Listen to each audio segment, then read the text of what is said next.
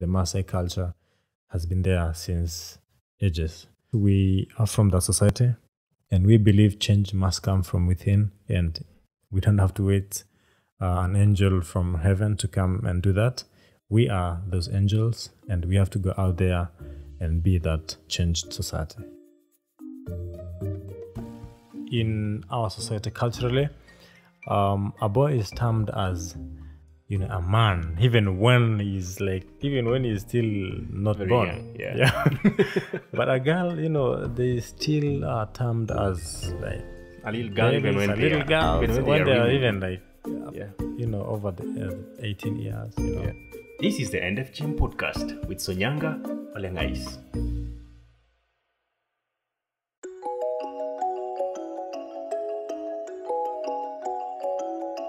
Welcome to the End FGM Podcast.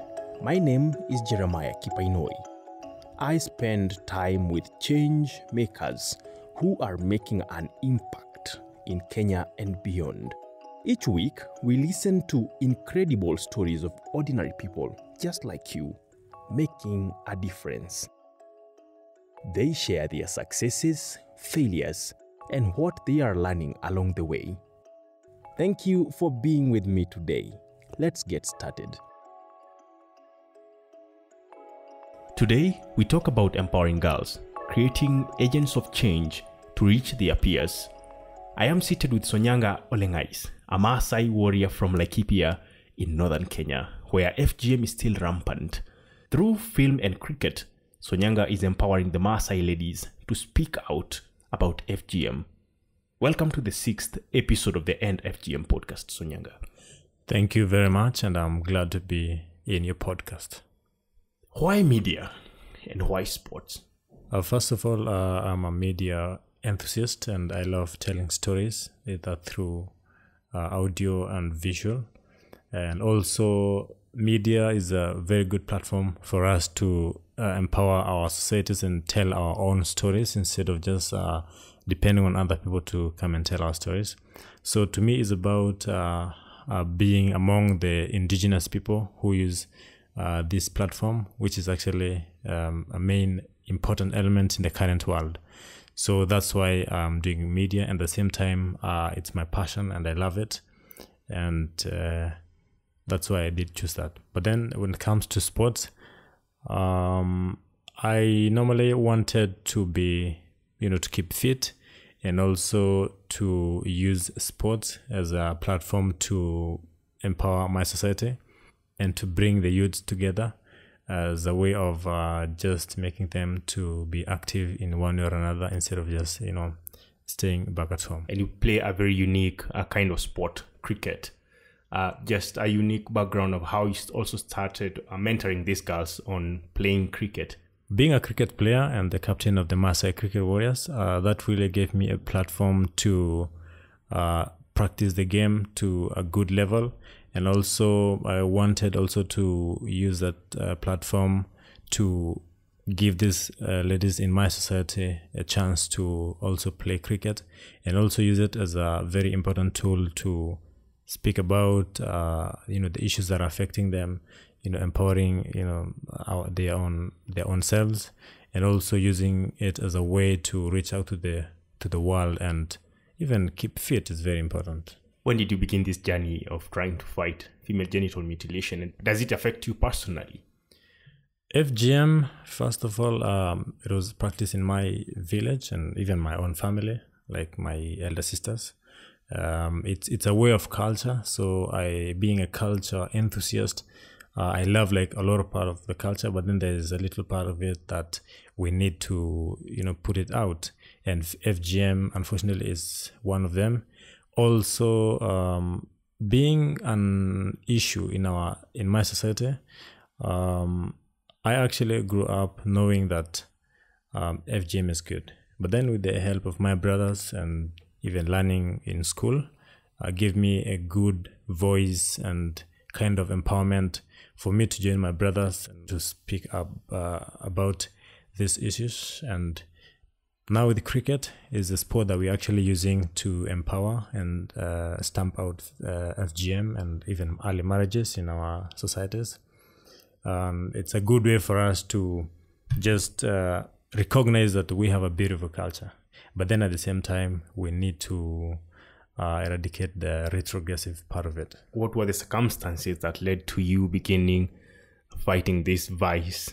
I am from a society in the village where I grew up with my sisters and with my brothers.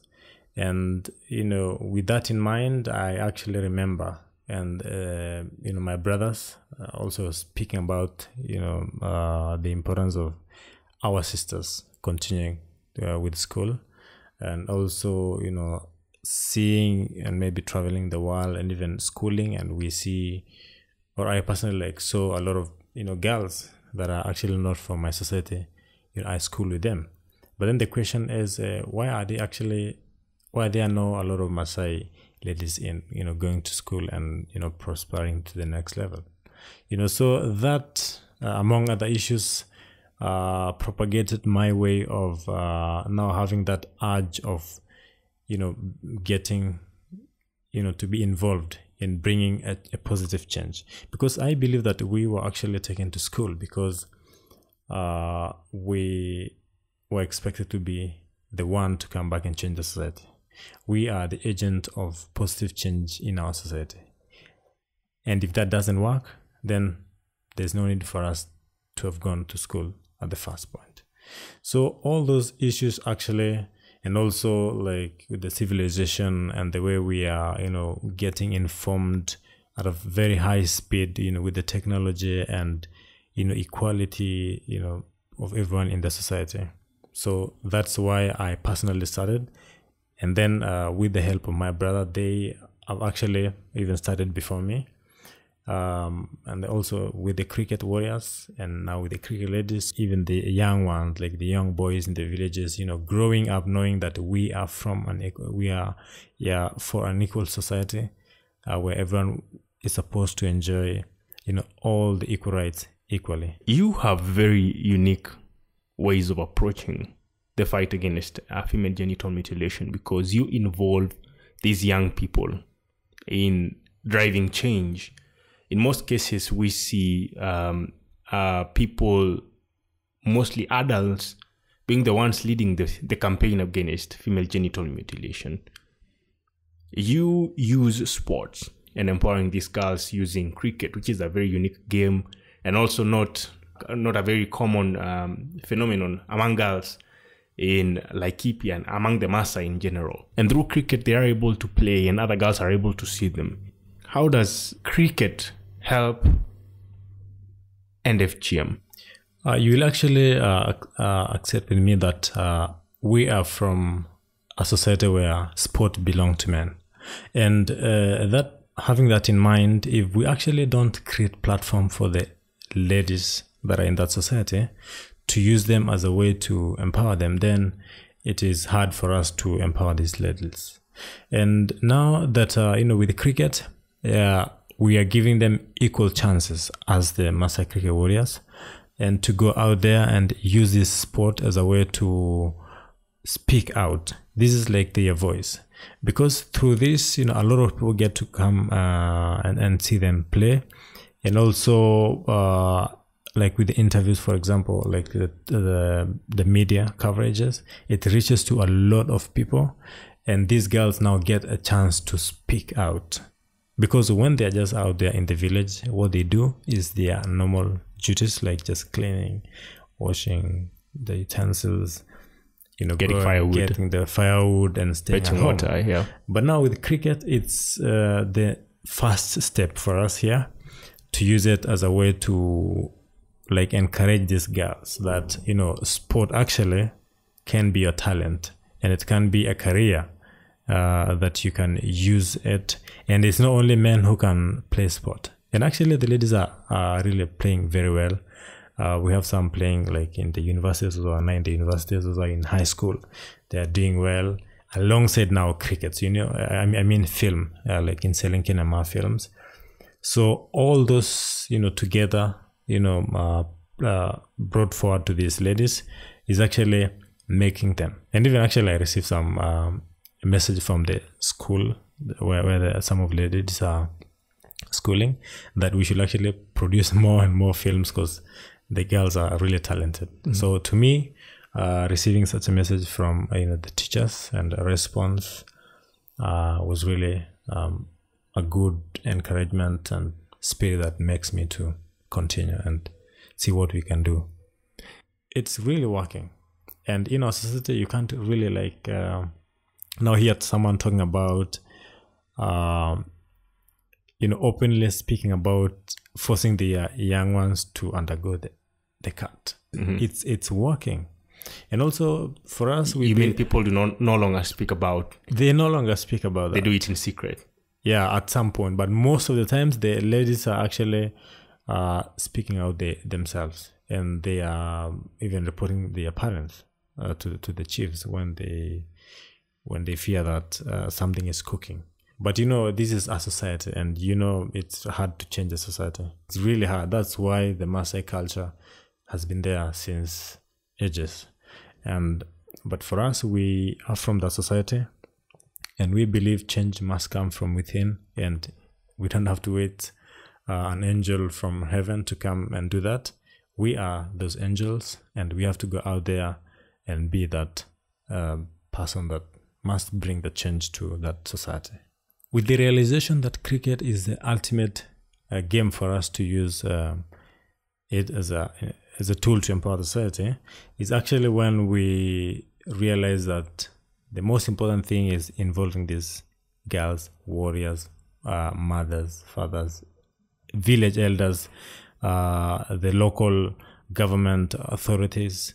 So when you bring all those together and actually make sure that there is that aspect of involving, so that they actually feel that they are part of this, and this thing is not just affecting us, or maybe it's not only Sonyanga who is seeing this, or maybe it's not only any other person who is seeing this, but it's a thing that they can see in their own eyes.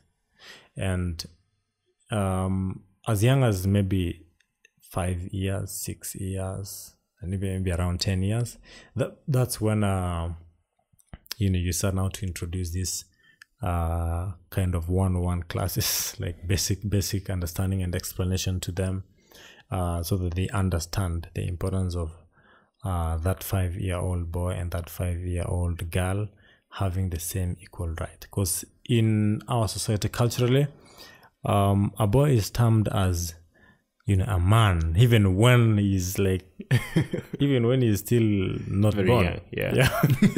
But a girl, they still are termed as a little girl, even when they are even over the 18 years. Yeah. So we actually want to bring that into a halt, and we have to do it right now, and that's what we are doing.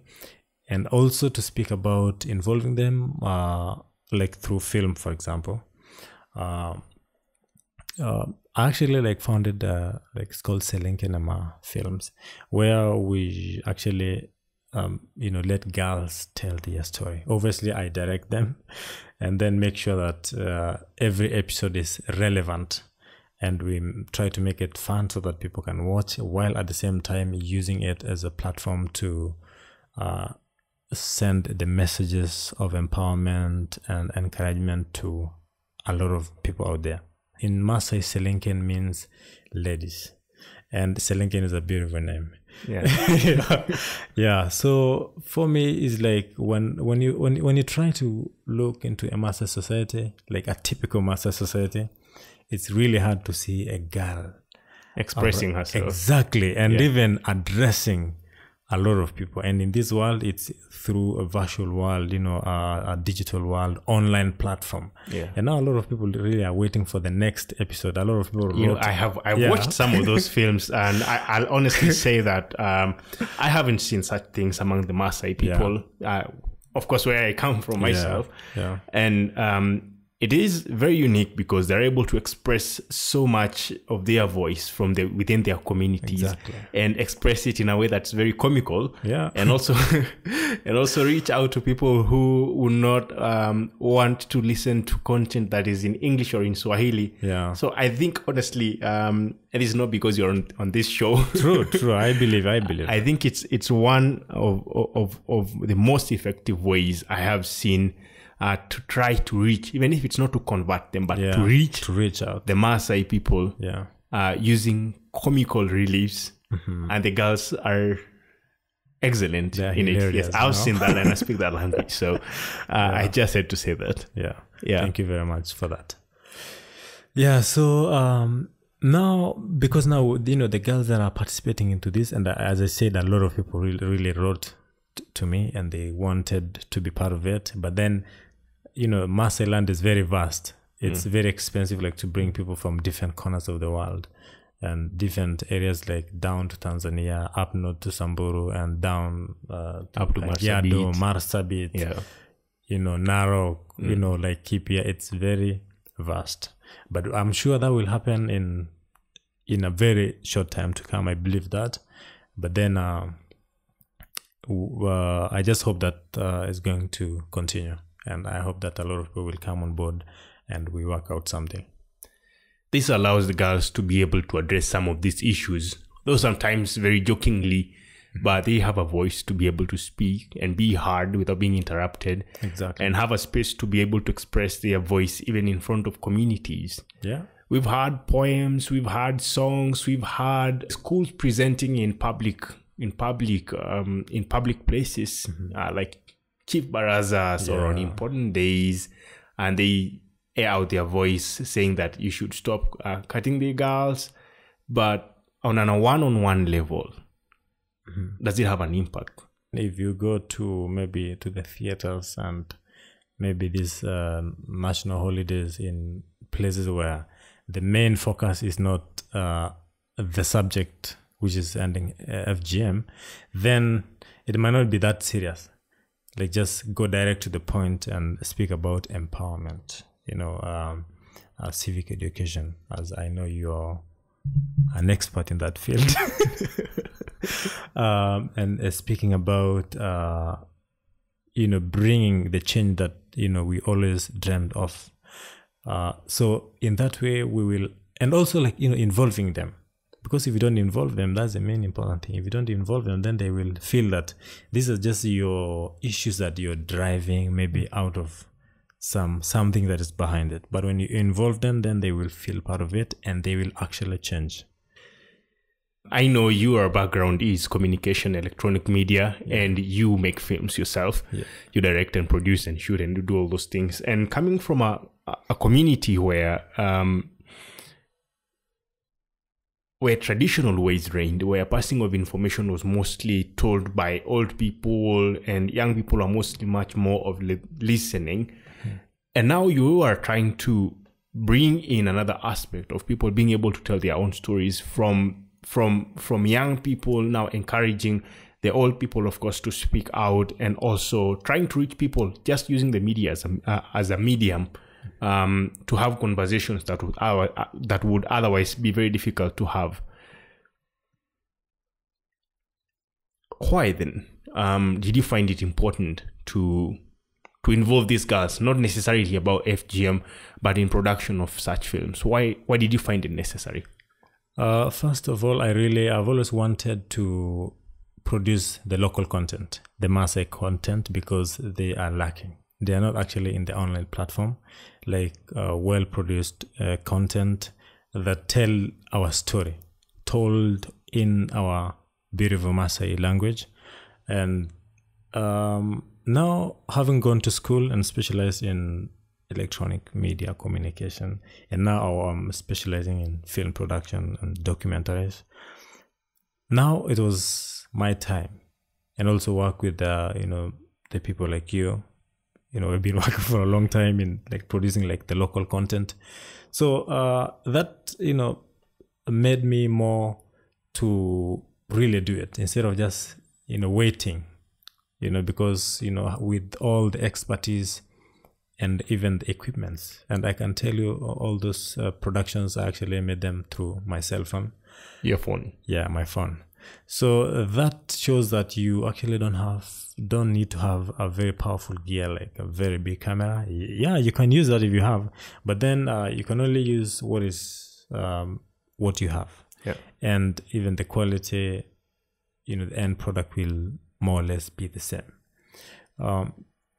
So to me, it was about telling our own stories, because we have a lot of content and we have differences in us, good stories that we can tell. And since we are the one who are telling this story, we will actually tell it 100%, very genuine and very original. So to me, it was about telling our stories, letting the world know that, there are a lot of beautiful Maasai stories out there told by the Maasai. Are there any successes on using media and sports to end FGM? There are a lot of successes because now we see girls, in my thinking, realizing that there is more than just, going to school and study. There are a lot of careers that you can actually develop, like maybe acting and expressing it their own selves. To me, that's more important because that's self-development, and that's what we need in this world. Also, through cricket and ending FGM, now my society is changing as much as other societies that are actually seeing our work. And so to me, that is a lot of success. And also, continuing with school personally. So that's success. So you said continuing with school. Yeah. Is that part of the strategy or ending FGM? Not really, but in a way, I always wanted to progress academically, so that now I am a powerful person in terms of understanding what is happening in this world. Because if you are not exposed to realities in this world, then it's really hard for you to try to solve these issues, because they are evolving and they are changing every day. So you really have to understand the current tactics and ways of expressing yourself for you to deal these issues the correct way. And so me developing my own self academically is important, but then what is more important is for me to use what I've gained in school and with other platforms and forums that I get opportunities to attend. What I use that knowledge to do, like in terms of changing my society, is very important. Because, in the Maasai, we say the eye that leaves the village is further. Meaning, when you go out there, whatever you learn while out there, you will get more enlightened, and you have to come back. And when you come back, you really have to now convert what you learned into something meaningful in relation to your society.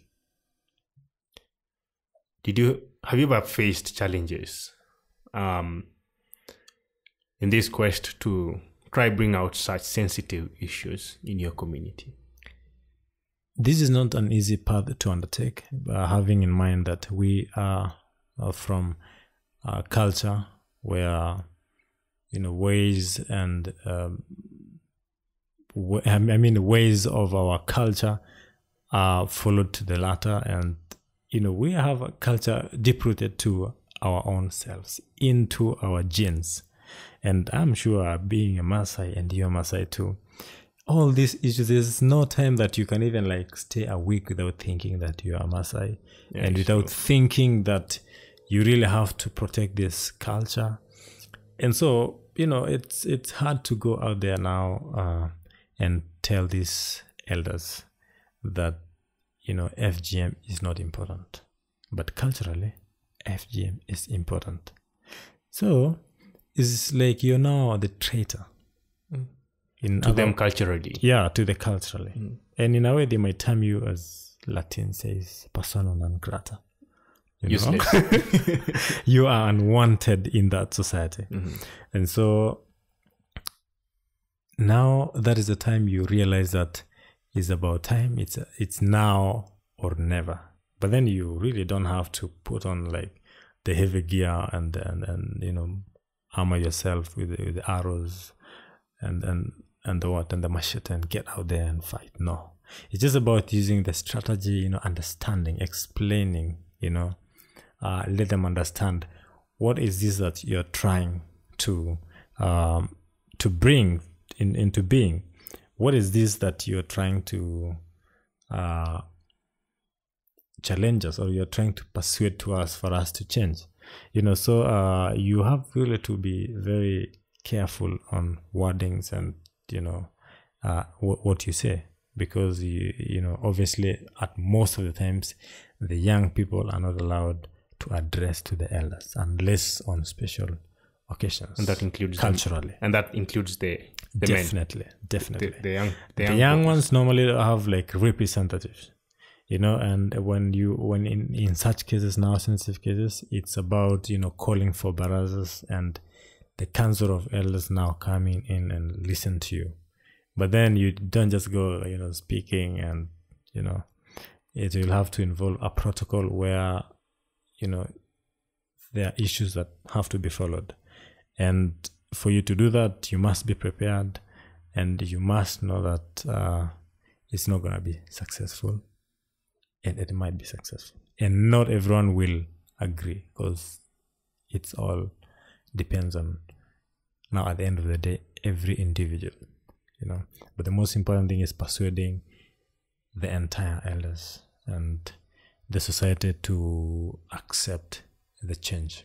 Is there a situation where girls took it upon themselves to defend other girls due to probably empowerment that they received or the enlightenment that they are able to get?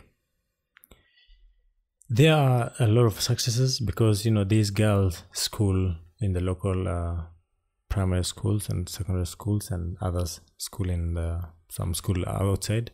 And so normally, because these girls are schooling, they have to make sure that they enroll and recruit other girls, and they actually speak to them. And there are some cases where some little girls, they had like to report the cases to the chief, and the chief actually came with the police, and they disrupted the ceremony where one girl was to be to undergo the cut, and that was a success. And now with such a case, it actually did brought in a lot of fear to the society. With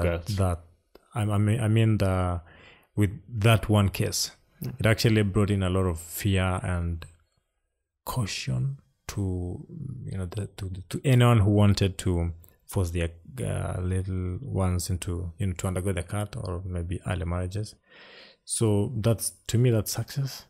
And now the rate of girls now enrolling to school, that's another success. It might be an indirect success, but the number of girls attending primary schools and those are proceeding to high school is actually increasing in relation to the past years. It ends up being building role models in the communities where girls who are so much used to life as a traditional Maasai girl growing up, looking after lambs and kids, as boys also look after goats and sheep, now transiting to girls who are much more hands-on to technologies, who are not willing to be able to go to school and are able to compete with boys.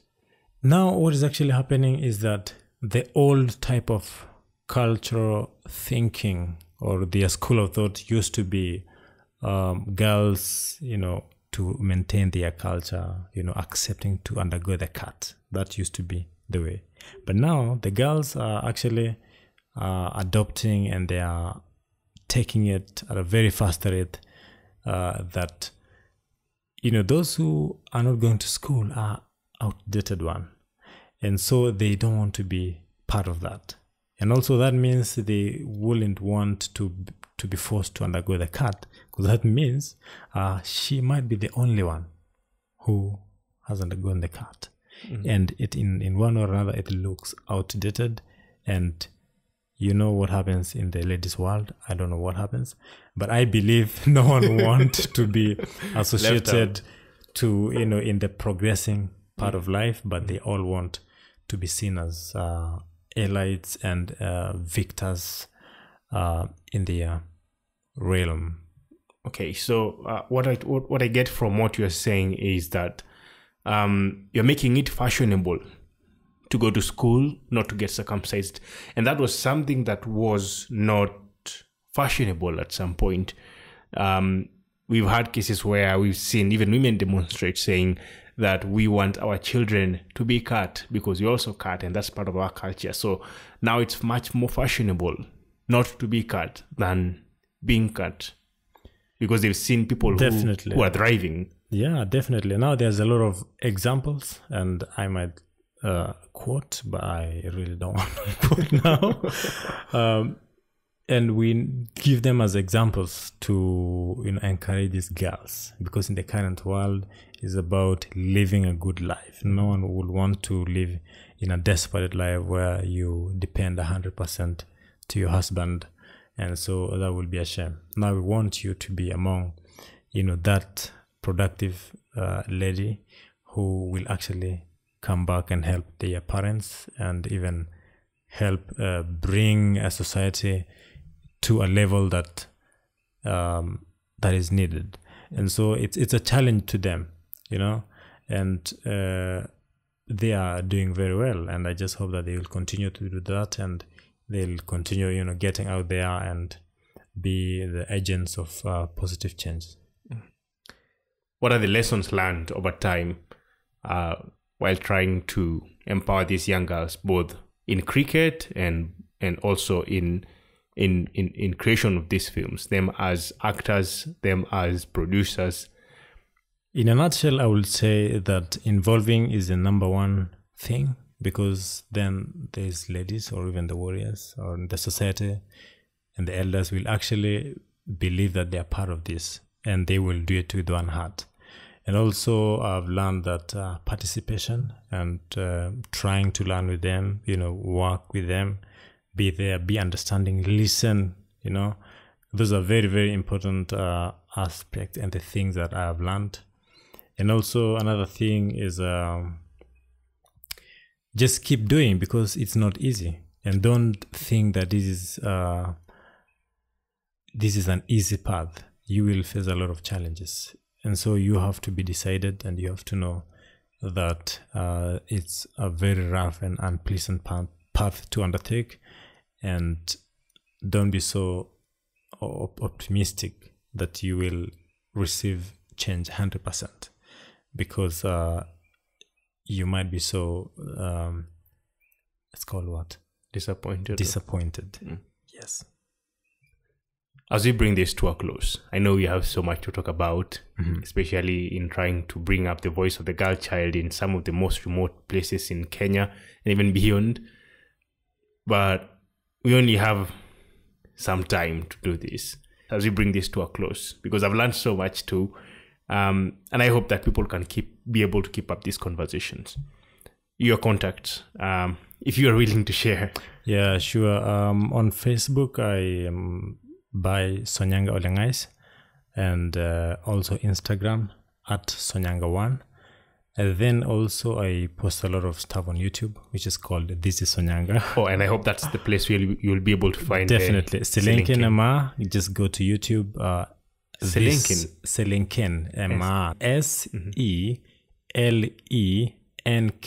SELENKEN. E Maa, meaning E, that is A. Maa, M-A-A.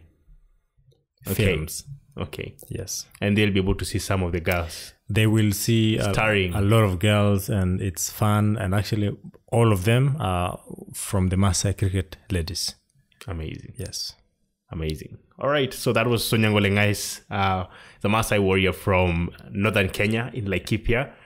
And in the stretch where the Maasai live, as he had told us before, FGM is still a problem that needs to be dealt with. But the approach that he is taking is towards a creative way of doing things, not just the traditional way of holding barazas and and having separate meetings. He's trying to bring change, giving the voice to sections of the community to be able to see the essence of not going through some practices, not just FGM alone, but being able to show these people that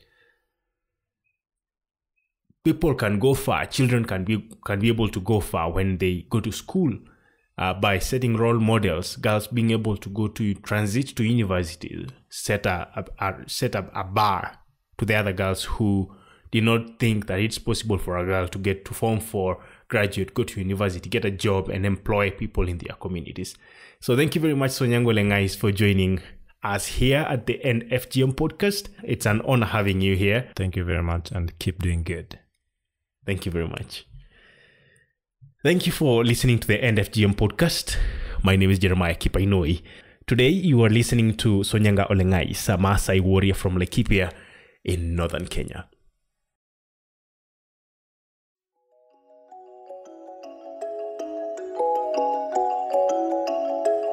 You can get bonus materials, notes, and much more at www.kipainoi.com. KIPAINOI.com. Please remember, we all can do something. Go out and make a difference, for we all have a responsibility to make this world a better place. Goodbye.